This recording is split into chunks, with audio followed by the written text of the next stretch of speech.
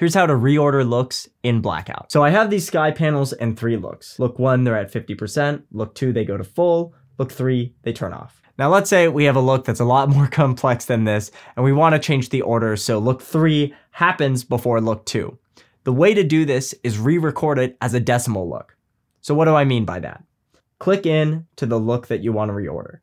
In this case, if it really was an out look, you might want to disable DMX output while you're recording so you don't black out the set. You can do this by going to link status, disable DMX output, and now you can work in blind.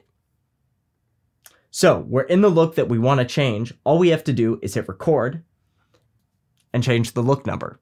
I want this to go before look 2, so I'm going to change this to look 1.1.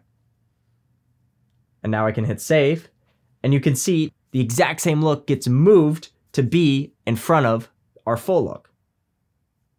Now I can go to link status, re-enable DMX output, go to my 50% look, and play through. Now to clean it up, I can press and hold and rename it. And to clean up further, you can use the syntax delete look 3.